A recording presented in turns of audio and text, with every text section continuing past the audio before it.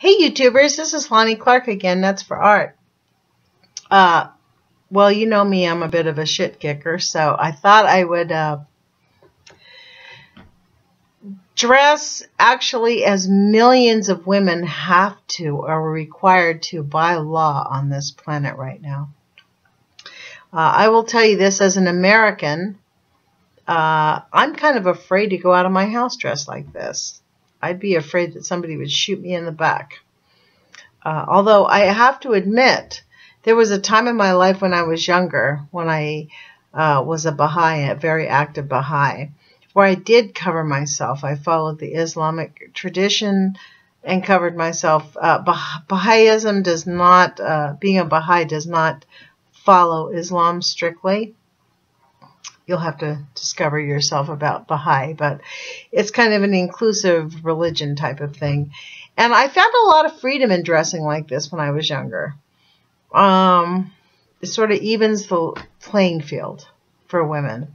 And it kind of takes back our power. Like, we don't have to expose ourselves at all to be accepted.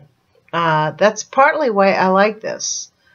And so what I thought I'd do tonight is I'm going to read more of our book, Poison Power, by Dr.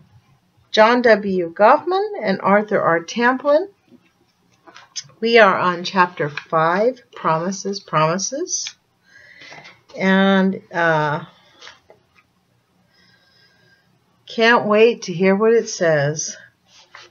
The Congress of the United States, acting in the best of faith during the immediate post-war years, made a historic error in assigning duties and aims to the newly established U.S. Atomic Energy Commission. Atomic energy represented a poorly understood, new, potent phenomenon born during World War II. The possibilities and the hazards appeared to be staggering. It seemed logical in 1946 to organize a civilian commission assigned to explore and exploit a phenomena of atomic energy to the fullest benefit of the citizens. The Atomic Energy Commission was given this as one of its missions. But the staggering potential hazard was also recognized, and a second mission, that of proceeding with the fullest consideration of protection to health and safety of the public, was also assigned to the Atomic Energy Commission, the AEC. In this dual mission lay the historic error. No group of people could be expected to do both things at the same time: promote a technology zealously and hastily, and at the same time proceed slowly and cautiously for maximum protection of public health. Go fast, but go slowly. This was in essence the directive given to the AEC at its inception. As the Commission explored the peaceful possibilities of the atom, one prospect seemed inordinarily attractive: utilization of the enormous energy of uranium fission to produce heat, hence steam, and to use the steam to drive electrical generators. The nuclear reactor derives its energy from nuclear fission rather than from fossil fuel to produce steam, provided everything goes exactly as planned. Unfortunately, at several steps along the way, radioactive substances produced as waste byproducts in nuclear reactors are released into either air or water. The nuclear reactor itself and the possibility of harm from an accident there are only the beginning of the story. Huge quantities of radioactivity are produced in the course of nuclear electricity generation. Electrical power production is measured in kilowatts. Quote, 1,000 watts equals 1 kilowatt, unquote, or megawatts. Quote, 1,000 kilowatts equals 1 megawatt, unquote. Wow. So 1,000 watts equals a kilowatt, and 1,000 kilowatts equals a megawatt. So that means 100,000 watts equals 1 megawatt. A large power station of any kind produces approximately 1,000 megawatts. So that's 1 million watts. Wow, that's a lot. For a nuclear power plant operating to produce 1,000 megawatts of electrical power, we can estimate how much uranium will be needed. From this, we can calculate precisely how much of the various radioactive fission products will be produced, including such infamous ones as radioactive iodine-131, radioactive strontium-90, strontium-89, radioactive cesium-137, and radioactive krypton-85. These radioactive byproducts become familiar to us during the heated debates over radioactive fallout hazards when bombs were tested in the 1950s. Some of the radioactive byproducts of nuclear uranium fission have very short half-lives, others very long. The concept of half-life seems difficult. It is not.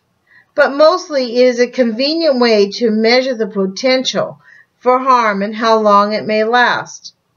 If a radioactive substance has a half-life of 1 day, we mean that in the course of 1 day, half of the substance will decay or disappear.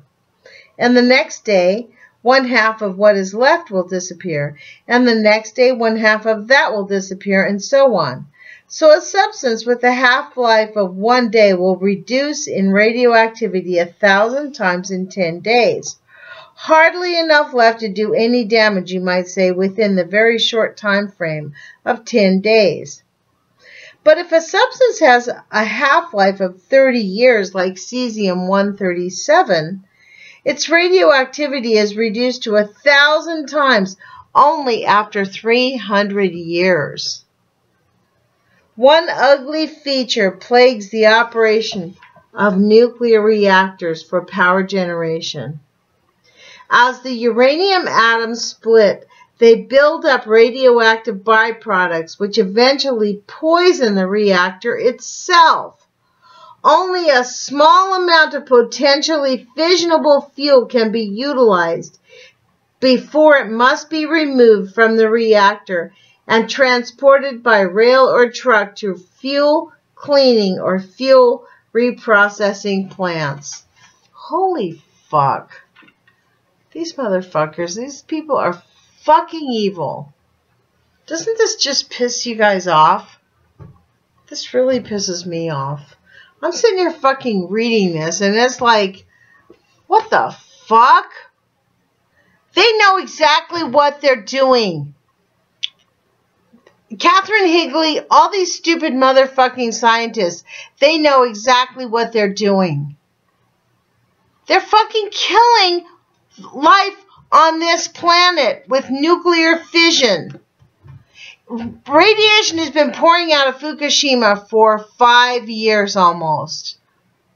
They're doing nothing. You know what they're doing? They're changing the standards of allowable radiation. That's what their fucking plan is. Fuck you. Oh my goodness gracious. I can't read more, you guys. I have to stop. That's just too much for me. Like, do they not get it?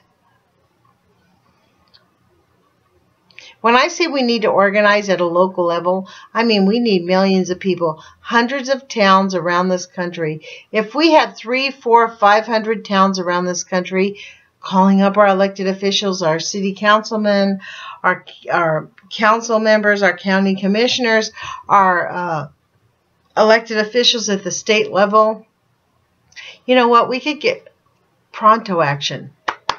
They listen to people. It does not take many. That's one thing that Donna Gilmore said. It does not take many. Good thing, because we don't have many. So anyways, I'm going to end here, you guys, because I can't read more of that book. It sure does piss me off. I'll talk to you guys tomorrow night, and put your courage feet on. Let's take action. Put an ad out in your little local newspaper to meet up with like-minded people. Figure out something to do. Let's get active, like more active than we could possibly imagine. Ciao. Put your courage feet on. Ciao.